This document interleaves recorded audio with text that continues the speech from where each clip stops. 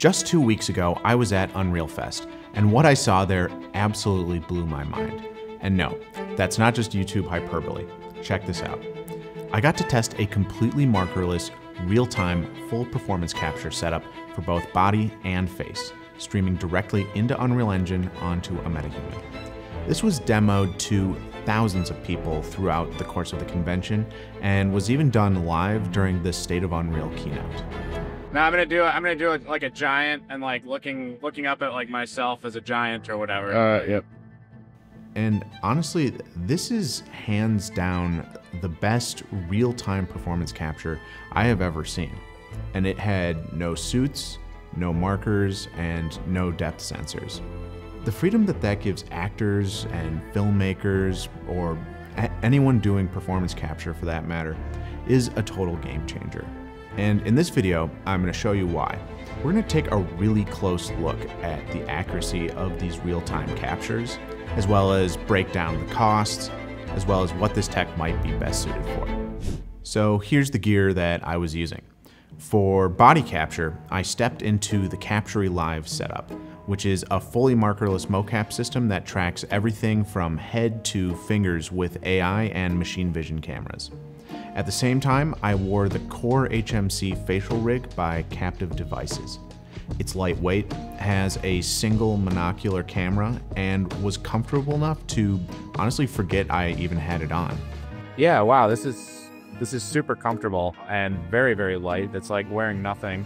It really makes a difference compared to, a head rig with a phone and, not having that weight impeding the motion of your neck.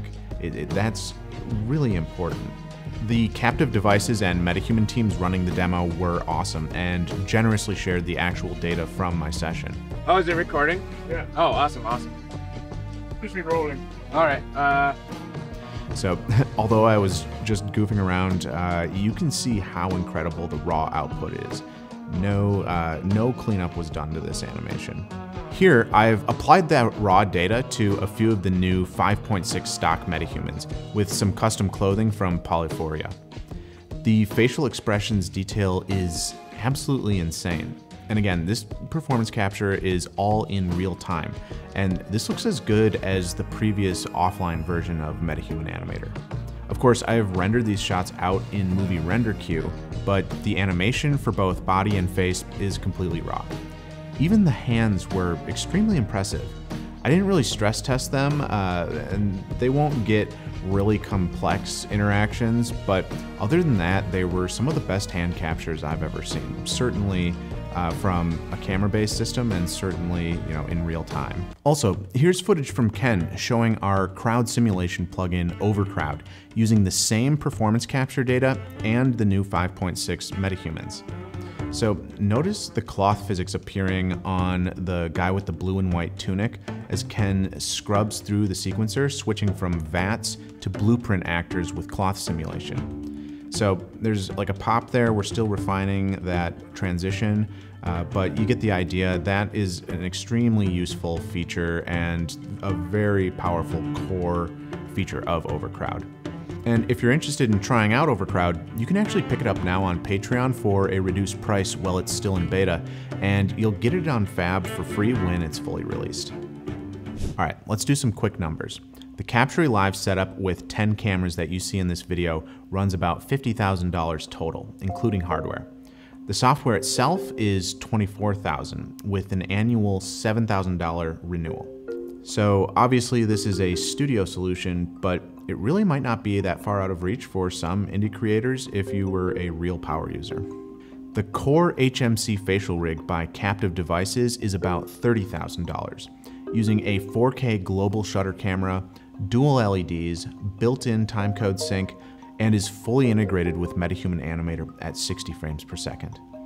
The battery lasts 6 hours comfortably for full-day shoots. So, real-time performance capture has been around for a while with optical systems like Vicon or suits like Xsens, but having it work seamlessly using just cameras with no markers, no calibration, and wearing my normal clothes feels revolutionary. The raw mocap turned out very usable, honestly better than some of my polished capture sessions. So this instant feedback allows actors and filmmakers to fine-tune expressions and emotional beats, and you can use virtual cameras on an iPad, and you could really just crank out shots or scenes all day. And honestly, having a giant screen nearby to look at my performance was way better than just being in an empty room with cameras. Thanks again to the Captury, Captive Devices, and MetaHuman teams for letting me demo this incredible tech. If you're working with MetaHumans or any characters in Unreal Engine, this workflow is a truly magical experience. So if you found anything useful or entertaining, please consider leaving a like and subscribing. All right, thanks for watching. Peace.